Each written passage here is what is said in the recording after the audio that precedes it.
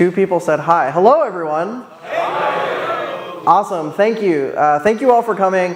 Today I'm here to talk to you all about SRE versus DevOps. I know this is a really hot topic for many of you, and we're going to kind of get down into it and really dig into how these 2 paradigms either relate or don't relate to one another.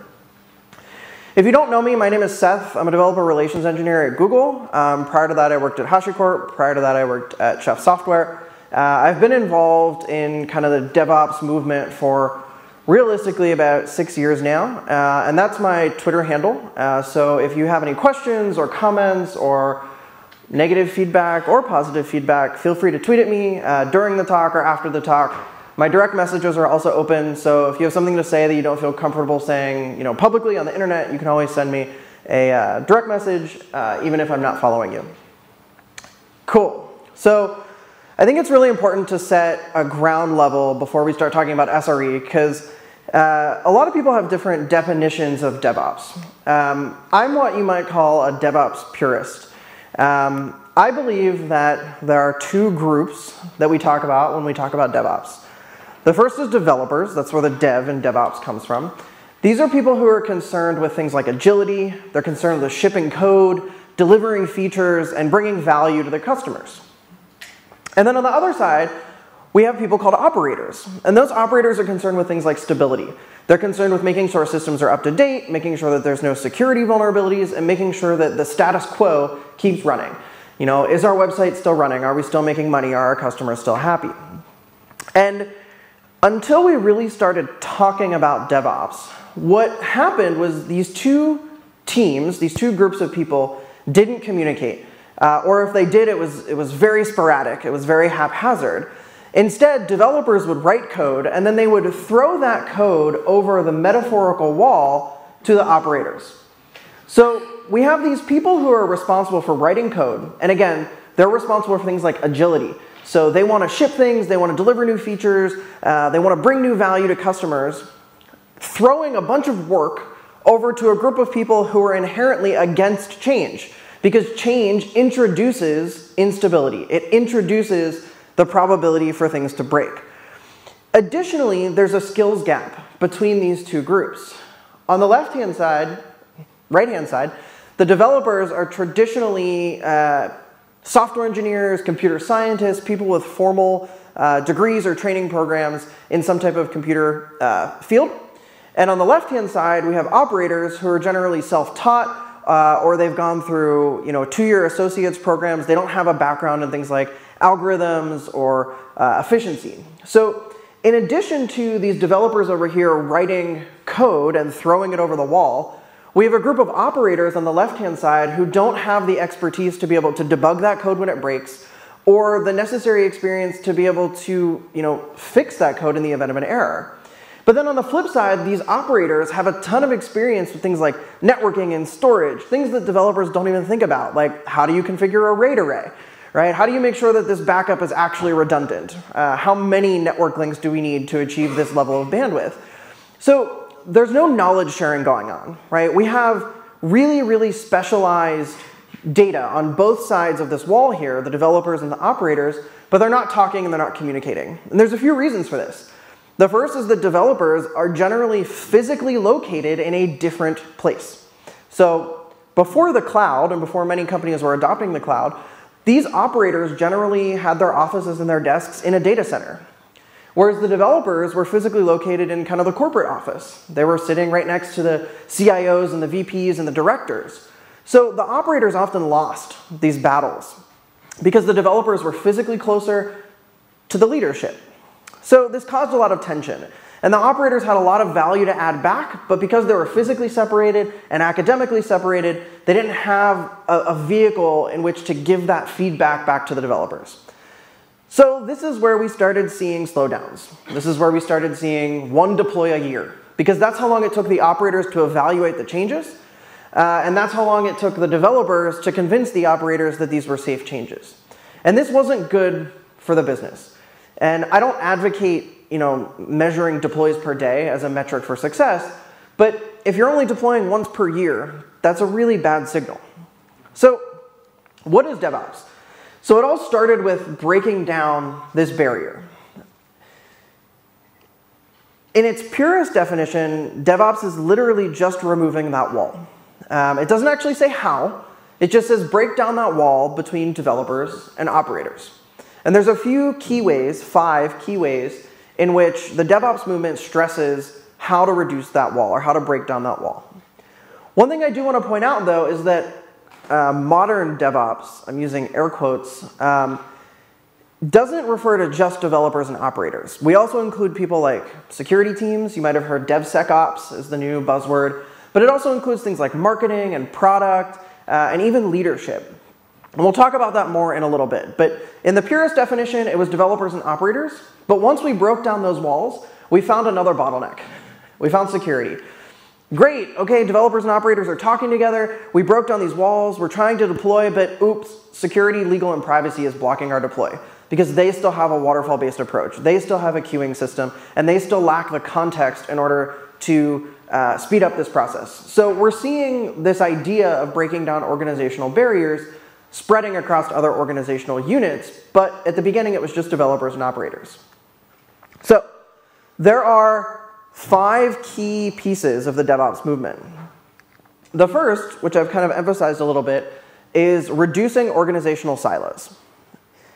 Again, there are a number of ways that you do this. In the purest way, you put the operators and the developers in the same room together. This was something that was not happening. Again, operators were at a data center, developers were at the corporate headquarters. They often didn't even share a time zone because the data center was, in the middle of the country and the developers on the East Coast or the West Coast. And just by putting them in the same room, you can reduce organizational silos. But there are other ways that we can do this as well. We can incentivize collaboration with things like peer bonuses or joint projects or hackathons within your own organization. There are a number of ways to reduce organizational silos, but the first key piece of the DevOps movement is to break down those barriers between teams, between developers and operators, between operators and security, etc. The second piece that came out of that was to accept failure as normal. One of the reasons why there was so much resistance from the operators in the DevOps movement was because they were so resistant to change. And the reason they were resistant to change was because change inherently means instability. Change inherently means failure or possible failure. And that scares people, right? I have my app, it's working, don't touch it. And I've worked at companies where there's still some PHP script that's running in production that moves some data from over here to over there, and no one touches it because no one knows how it works. And I'm sure that some of you work in that same type of industry. And that's okay, but we have to accept failure as normal. So we have to understand that systems are inherently going to fail. And that can't just be developers and operators. That has to be executive leadership saying, hey, I understand that by pushing new features and delivering more value to customers, we're also introducing risk. Because those features might have bugs, there might be edge cases, we might break things. But it's all in service of delivering new functionality.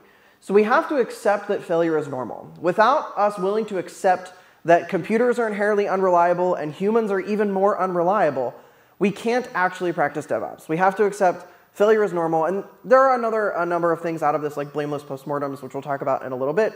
But we have to just understand that failure is going to happen. It's not something that we can prevent. It's something we can mitigate, but we cannot prevent it. One of the ways that we mitigate failure is by implementing gradual change. And that's the third piece of the DevOps movement. When we're shipping in a waterfall-style development, where we have hundreds of thousands of lines of code, and we ship every 6 months or every year, it's impossible to break down which exact line of code broke something. If instead we're shipping very small pieces of code, we're changing a few lines here, we're changing some functionality there, and we have metrics and monitoring on the other side, we have observability, we can see when a particular change breaks. So instead of a developer or an operator needing to go through hundreds of thousands of lines of code for a 6-month deploy to see which thing broke the CSS and the button on the front end, we can deploy those individually. And this is a key piece of the DevOps movement. We need to implement gradual change. We can't just be like throwing a billion things out there at once. It makes it hard for us to predict what's going to happen. And it also plays into the previous thing, is that if we accept that our code is going to have bugs and that our changes are going to have failures, we want them to be as small as possible and impact as little as possible.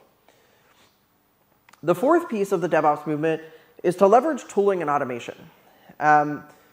In the SRE world, we have this thing called toil, which I'll talk about in detail in a second. But one of the things we found kind of looking, and a number of different organizations have surveyed this, like Dora, is that organizations, the operators in organizations, were spending so much time doing the same thing over and over and over again, creating users, installing packages, patching the system, installing various operating system patches and kernel patches, that they didn't actually have time to bring value to the system. So instead of actually bringing value, like improving performance or improving reliability or improving network throughput, they were just keeping up with the status quo. And that was because humans can only type so fast, and the surface area only increases. So we have to leverage tooling and automation. And this is where DevOps is really cool to me, because we have folks on the right-hand side, the developers, who have traditional software engineering backgrounds. And then we have folks on the left-hand side who are operators who have deep systems engineering knowledge. And when we bring them together and we put them in the same room, they build really fantastic tools. Tools like Chef, Puppet, Ansible, Salt, Terraform, right? That's really where those tools came from, is we had operators who needed to solve a problem and developers who were willing to apply their experience to build those tools and technologies. And because of that, we can now automate fleets of thousands or hundreds of thousands of VMs and provision millions and millions of services and microservices, because we brought those groups together. And lastly, and probably most importantly, is to measure everything. None of this matters. None of those other four things matter if you don't have a critical gauge of success. If you don't have a way to measure your organizational silos. How do you measure organizational silos? Well, how long does it take code to move through a pipeline from the moment that it's written until it's available in production to 100% of your users? That's a metric. That's a metric that you can easily automate. It's a metric that you can graph over time. And it's a metric that you can raise to stakeholders, like your directors and your executives, to show just how much DevOps is improving your organization. Same thing with failure, right? We have postmortems. Those are qualitative things. But we also have monitoring and logging, traditional monitoring and logging. Is my service up? Is my service down? Implementing gradual change. Again, we can monitor and create metrics around all of this. And leveraging tooling and automation. We can chart how long it takes to provision new VMs and new services and optimize that over time. If we don't have any of those numbers, it's very difficult to go back to your vice president or your director in a year and say, we did DevOps. And your director says, great, we spent 100,000 euros on this project. Now what? What do you have to show for it? So you have to measure things. We have to measure everything so that we can prove success, but also so that we can define our own success. But you might notice something about all of these things. They're really very abstract ideas. Reduce organizational silos. I gave you one example, how you do that, put them in the same room, but that's a really abstract idea. Measure everything. Notice that I didn't tell you what tools or technology to measure everything. I didn't tell you if you should use a yardstick or a meter. That was a US-UK joke, for those of you that didn't get it. I didn't tell you how to implement gradual change, just that you should do it. And now we're going to flip gears a little bit. The DevOps principles don't tell you how to do anything. They tell you what you should do, and then it's your responsibility to implement them. So in this way, you can think of DevOps as like an abstract class or an interface in programming. It defines the end result, like sortable or collectible, but it doesn't actually tell you how to get there, right? If you're in something like Java and you want to implement a sortable interface, you just write some code. But the code that you write dramatically changes based off of what you're implementing. Are they integers? Are they strings? Are they floats? Are they random objects, right? All of that varies. And the same is true with DevOps. A lot of these kind of abstract ideas are very different depending on the organization that you're in or the industry that you're a part of. So one of the things that we kind of independently arrived at Google was that SRE implements DevOps. And I'll explain SRE here in a little bit.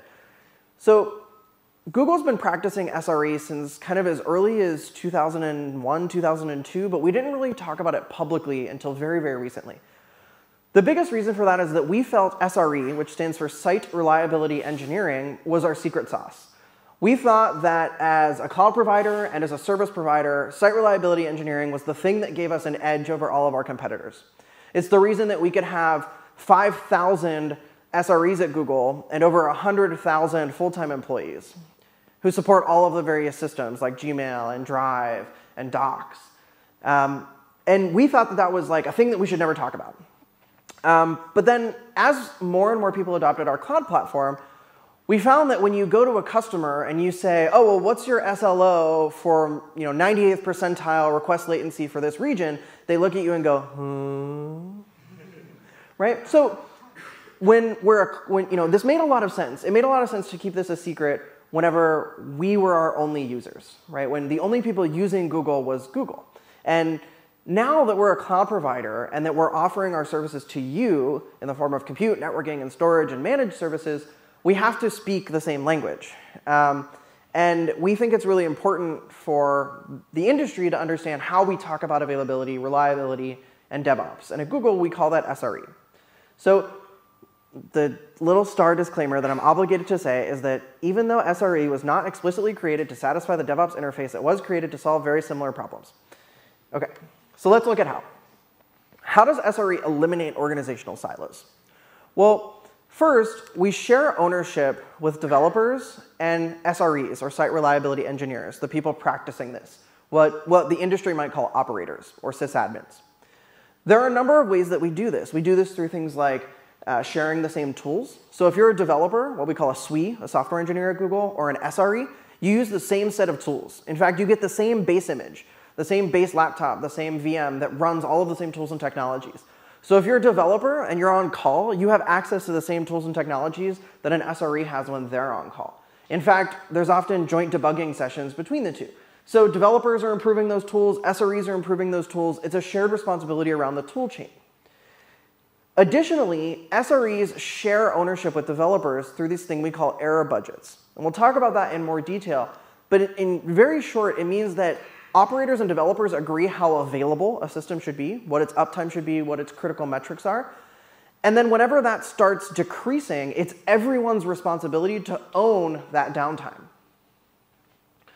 The way we do that is accepting failure as normal. And we have a few things in the SRE practice that do that. SLOs and blameless postmortems. And we'll talk about SLOs in detail in a little bit, but I'll give you a quick overview. SLOs stand for service level objectives. You can think of them as a pre-SLA, right? The SLA is the thing that if you break, you have to give money back to a customer. Ideally, you want something internally that breaks first before you give your money back to customers. An SLO is a metric like the 95th percentile for response latencies under 500 milliseconds for the past 5 minutes, right? So it's an integral, it's a calculus of some metric over time. And we quantify those metrics and then share ownership. So anytime that SLO drops below the threshold, it's the developer's responsibility, the SRE's responsibility, and the executive responsibility, whether that's product or an engineering manager, to own that failure. Additionally, we practice blameless postmortems. At Google, we've always practiced blameless postmortems, but it's also a critical part of the SRE process. Our postmortems are a little bit different than you might experience in your own organization because we also include people like communications, marketing, PR, in addition to the engineering and the developers. So when we do a postmortem, it's not just what happened wrong in the code. It's also how did we communicate about it externally? What did it look like on social media? Right? There's a lot more to it than just the engineering pieces. But we still do all of that. And it's all blameless. We implement gradual change to reduce the cost of failure. So we have these badges that you get internally. And if you submit really small changes, you get nicer badges, so we incentivize that. We also leverage tooling and automation. This is a really big one. Like I said before, we share the same set of tools as software engineers and site reliability engineers. But at the same time, we have this really quantitative measure of wasted time called toil, which I'll define in a little bit more in a later slide. But your goal as an SRE or even a software engineer who's working on production systems is to automate this year's job away. So we do regular studies internally where we survey SREs and engineers who are on call. And we ask them, this year, what did you spend most of your time doing? And then we challenge them and say, hey, can that be automated? And sometimes it's not worth it, right? If once a year you have to run some command that fixes a thing, it's probably not worth automating. But when it starts happening 3 or 4 or 5 times, we should be automating that. And that's a core Google principle, and it's a core SRE principle, is to automate this year's job away. And lastly, we measure everything. We fundamentally believe that operations is a software problem. And thus, we measure everything. We minimize toil. We have metrics for our metrics. And just to give you an example, all of our postmortems have high-level metrics around the root cause or root causes and classification. We then aggregate all of our postmortems into an internal system and trend the root causes of our root causes. And that's where statistics like 30% of all Google outages internally have been caused by configuration changes. And that's because we are measuring the metrics of our postmortems. So we take measurement to a next level. But hopefully this is clearer why we say class SRE implements DevOps. We're not saying that SRE is DevOps, because there are pieces of SRE that aren't in kind of this DevOps model. And there are other ways to do these various functions, right? At Google, we use this thing called Stackdriver to do measurement. And if you're an SRE, we would encourage you to use Stackdriver. But you can still practice DevOps without using a tool like Stackdriver. You could use any monitoring, logging, and alerting stack that you'd like. So let's dive into this a little more. So there's these three-letter acronyms: SLIs, SLOs, and SLAs. So SLAs are service level agreements. These are contractual obligations that you have between your legal department or your company and some other company that provides a certain level of availability.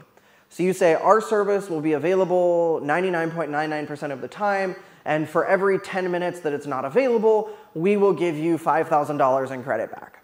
And this is something that's negotiated, often part of a sales agreement. We then have SLOs, which are a tighter measurement. So if our SLA is 4 nines, our SLO might be 4.5 or even 5 nines of availability. Again, because we want that to break before we have to give money back to the customer. We would like our people to be paged. And then we have these things called SLIs, which are service level indicators. And these are smaller pieces of information. Sorry. For example, a service level indicator might be something like request latency right now. Like if I were to take a slice, what is request latency right now? What are the number of requests per second I have right now? How many failures are there per request? So these are often aggregated over time and then converted into some kind of rate, average, or percentile that are subject to some threshold, right, to throw out anomalies. For example, you might say something like the 99th percentile for request latency must be less than 250 milliseconds, or the ratio of requests to errors must be less than 1%. The ratio of 200s to 500s must be less than 1%. So then an SLO is the integral of those SLIs over a time period. So the SLI defines kind of a binary operation. It's up or down, or it's OK or not OK. But then when we integrate that over time for a target availability window, like 5 minutes or 10 minutes or the past 30 days, we get a much better understanding of our service availability. So if one moment in time our service is down, that sucks, but it's one moment in time. But if we have 10 moments in time or 100 moments in time in which our service is down, that's very, very bad. And that's really what we're concerned about, is what does this look like over time? What is the trend? For example, we might seek to have 99th percentile latency, the SLA we described earlier, but we want it to be available for 99.9% of the time. So 0.1% of the time it can fail, but it must be available, it must be up, or it must be satisfied for 99.9% of the time. And then as I said before, an SLA is generally a sales agreement or a legal agreement between the customer and the service provider, you and your company. They're typically based on SLOs. They don't have to be.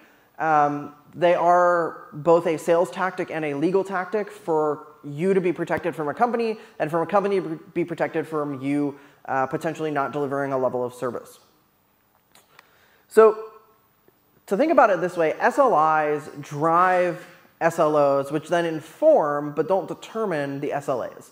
So it's very common, like I said before, for an SLO to have a much tighter requirement than an SLA. And that's because we want the SLO to break before the SLA breaks. And then you can't have an SLO without the SLIs, because the SLIs determine the metrics and the success criteria for those metrics. The SLO is just over time. It's an integral, or if you were to imagine you were to graph that over time, That's really what an SLO is. So one of the things I talked about on the earlier slide was sharing ownership. That's one of the ways we reduce organizational silos. At Google and in the SRE practice, when we're defining these SLIs, SLOs, and SLAs, it's not just like some engineer sits down at their desks and write down some numbers. It's an incredibly collaborative process between the SREs, the product owners, the developers, and the sales teams, and what we call customer engineers. So it's not like someone wakes up one morning and says, I think Spanner should have 5 nines of availability, and then we go out and sell that, right? That's not how it works. There's quantitative and analytical data that goes into all of these decisions. But the SLAs are negotiated as part of a sales deal. They're bound by the SLOs. And then the SREs work with product teams to form both the SLIs and SLOs. In general, SREs are not involved in kind of the sales and customer side of things, except in edge cases. So generally, that's between the sales organization and the customer. But the product teams, the engineering teams, and the SREs work together to determine the SLIs and SLOs. So let's say we've formed our SLO, and we say, OK, our service must be 99.9% reliable. I think that gives it, or 99.99% reliable. That gives it 30 minutes of downtime a year. When we exceed that, because we had a bad deploy, what happens? What prevents developers from just saying, well, screw it, like we already broke the SLO, why would we might as well push new changes out. And this is where these things called error budgets come in. So striving for 100% availability isn't just impossible, it's also irresponsible. No service can be 100% available unless the industry dictates it. Like a helicopter should be 100% available. Or like a medical device should be 100% available. But no other service, particularly when we're dealing with like microservices and things on the internet-connected devices, should be 100% available. And that's because maximizing for stability decreases our ability to deliver new features. And that's because each new feature we deliver introduces risk. And if we strive for 100% availability, once it's working, we should never touch it. And that just takes us back in time to where we were before at the beginning of this talk, where operators were like, don't touch my system, it works. And developers were like, but new features, but new features. And we want to avoid that. The reason this is important, though, is that maximizing stability limits how quickly new features can be delivered to your users, but your users typically don't notice an extreme availability because they're limited by other factors in their chain. So let's take a look at an example. This is an Android phone in two-dimensional space. On most cellular network providers, if you look at your contract, they guarantee you a 99% SLA. That means your network provider is available 99% of the time within a service range. So if you are in your network coverage area, they guarantee 2 nines of availability. So if your user is a mobile user, they are using your app, and they are connecting to a cellular tower, and your cellular tower has 100% availability with your data center. You have somehow managed to be 100% available. You have 0 microseconds of downtime. Your user will never notice because they are fundamentally limited by the 99% that exists between their mobile device and the cellular tower. So you're optimizing for something that your users will never experience. And you can imagine that there are situations where you've been affected by this. You've tried to visit a website on your mobile phone, it doesn't load, you click refresh. You blame your cellular provider. You're at home, you try to visit a website, it doesn't load, you blame your internet service provider, you do a quick refresh, and it's now available. And that's because those providers are only guaranteeing you, 2 or 3 nines of availability, therefore they don't have to deliver 100% uptime. And because they're not delivering 100% uptime, the vast majority of your users will never experience 100% uptime. It's an unrealistic target, and in fact, you're just hindering your ability to deliver new services and functionality for something that your end users will never actually experience. And again, there are edge cases here, right? If you're working in military or medical, 100% uptime is something that we should strive for, right? We can't have a medical device that functions 99% of the time, right? Especially if it's a life-saving device like a CPAP or a rebreather, right? So we're talking about systems level engineering, what I imagine most of you work on or interact with on a day-to-day basis. But there are edge cases here. But in general, right, unless it's life depending, most services don't have 100% availability. Therefore, you optimizing to have 100% availability on the back end is just overkill. It's not actually giving you any benefit. So how do we determine how much risk a service can tolerate? Like I said, at Google, we didn't just wake up one morning and be like, Spanner, 5 nines of availability. Sounds good to me. There are many factors to consider, like fault tolerance, the networking model, our testing time, how frequently we want to deliver new features, whether we're doing canaries, whether we have alpha and beta groups. There's a huge matrix of factors that we decide on. And the acceptable risk dictates the SLIs and the SLOs. The SLOs then mathematically correspond to this thing called the error budget. So if our service incurs too much downtime, we have to reduce risk, meaning we have to reduce the number of deploys, or we have to only focus on availability in order to remain within our target SLO. If a service owner, like a product manager, for example, wants to deliver a new feature, and they care about delivering new functionality and getting customer feedback, they'll probably pick a lower SLO, something like 95%, because they want to have the flexibility of pushing something bad out without breaking the SLA or breaking the SLO, because they're evolving rapidly. Whereas when we look at something like data layers, like databases, we probably want a higher level of availability because, one, those tools are already pretty stable. They've been kind of tried and tested. And also, we can't have our data layer going down, right? That means almost everything is unavailable. So as long as the SLOs are met, releases can continue. We continue pushing new software and pushing new functionality. But what happens if an SLO breach occurs or an SLO breach is about to occur? Well, product management and SREs kind of set the expectation for how much time a service should be up. They agree on various metrics, various SLOs, and usually that's per quarter or per half. For other services, it might be per day or per month, but you define some aggregate metric. Let's just say per quarter. So you say my service must be 99.9% SLO for these various metrics within a quarter, and whenever you exceed that SLO, you're done. You can't push new features. You can only push features that focus on reliability. You can only push changes and bug fixes that improve the reliability of the system. And that uptime is measured by a neutral third party. It's measured by a monitoring system, right? So it's not like the SREs wake up one day and they're like, this system feels 99% reliable today, right? Instead, we have graphs. Everyone loves graphs. So these are screenshots of real graphs that I pulled internally. This is the top here. We have the health. This is a particular service. We're measuring the health of the number of requests that are under 300 milliseconds. And towards the right hand here, you can see that there's a big drop in that graph. That means there's an increase in the number of requests that are over 300 seconds. It's a little bit weird to think about. In the middle graph, in the green bar here, we have compliance, which is the number of requests that are under 300 milliseconds. And you can see that we're pretty flappy there in the beginning, but then we're generally OK. But right around this dotted line here in the middle, we can start to see a significant drop in the request latency there, or a significant increase in the request latency, which corresponds to a drop in the number of requests that are under 300 milliseconds. And then at the very bottom, we're graphing our budget. So just like you graph your budget in your bank account, where you have a certain number of euros and you pay your bills, and that gradually goes down, and then you get a paycheck and it gradually goes up, what you're seeing here is our error budget over time gradually increases as the quarter goes along.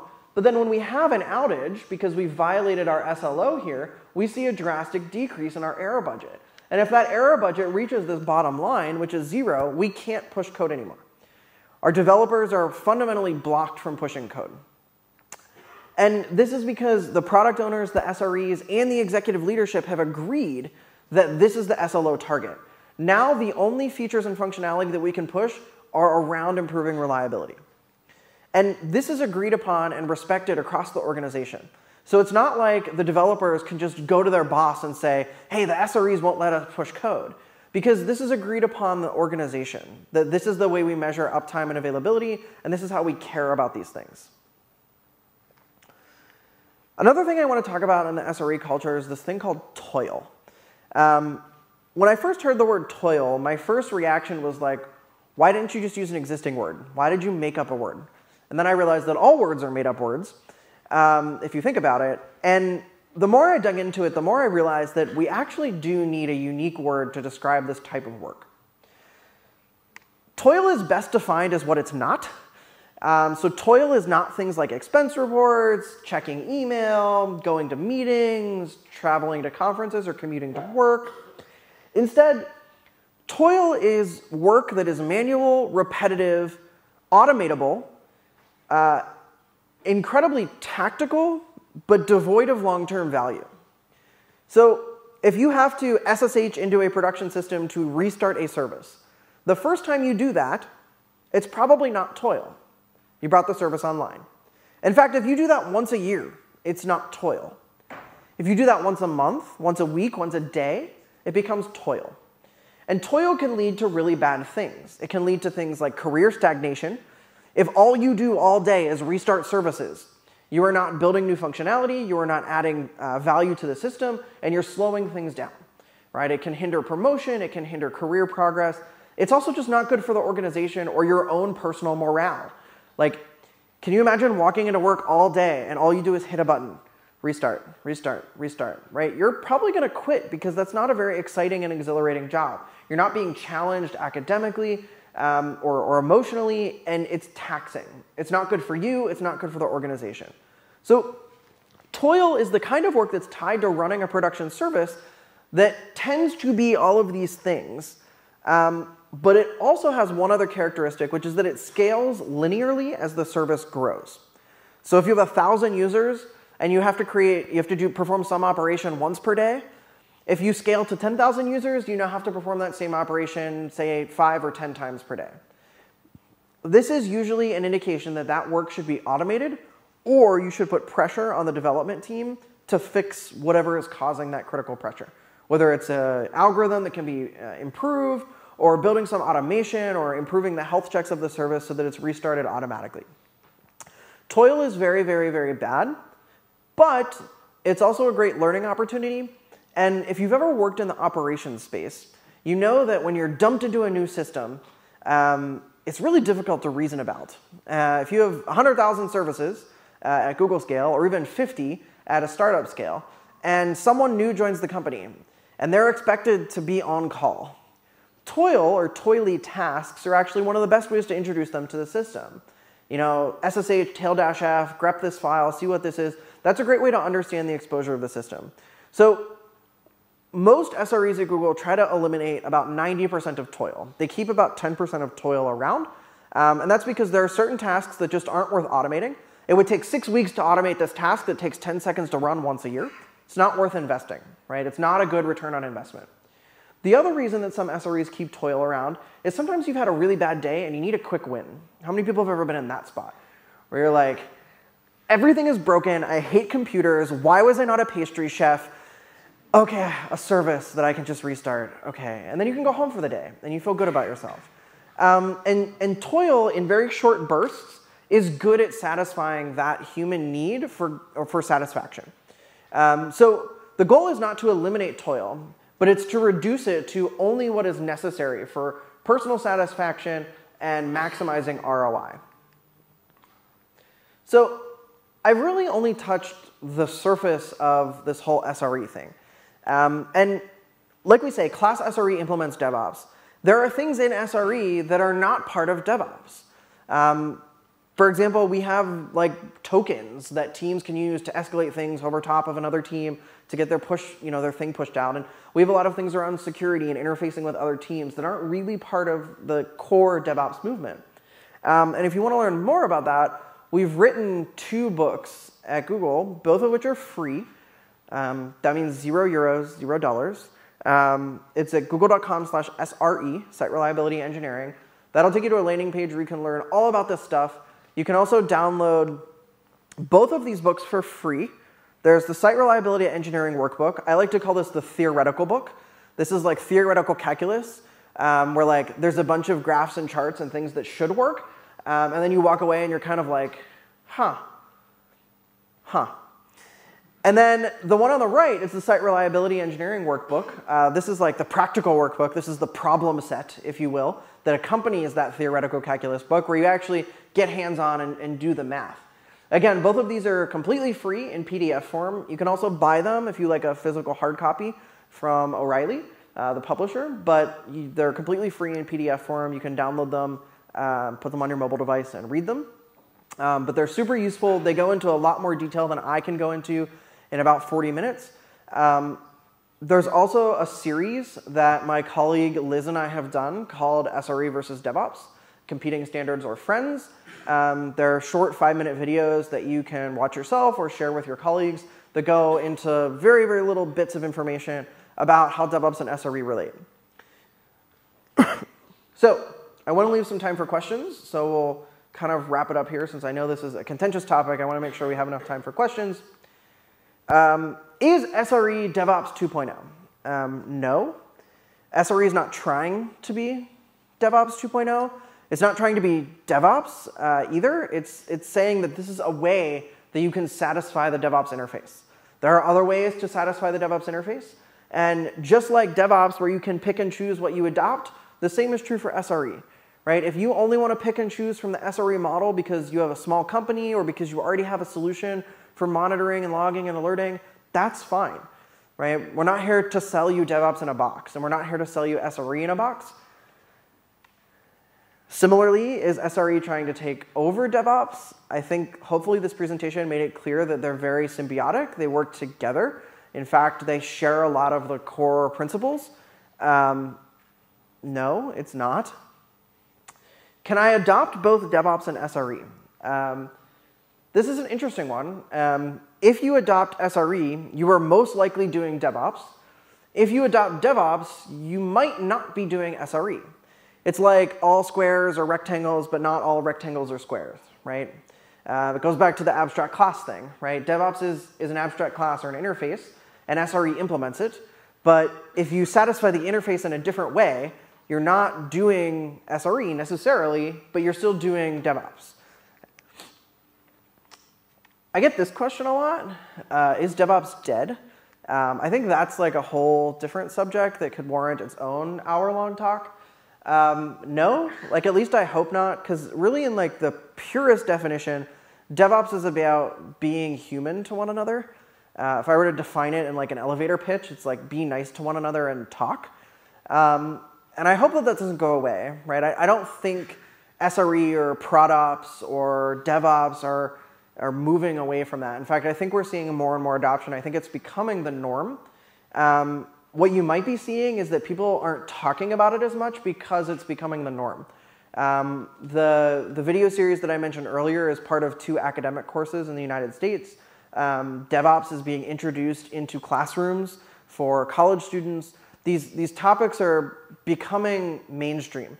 And that might feel like it's dying, right? That might feel like no one's talking about it anymore. But nobody talks about addition anymore. But I promise that addition is still very important. And like people just do it now. And I think that's really a win, right? If it becomes so normal that we don't think about it anymore, that it becomes part of our practices, it's included in every job description, it's a necessary requirement, like a communication skill. Can you practice DevOps as a developer or an operator or a sysadmin or an SRE?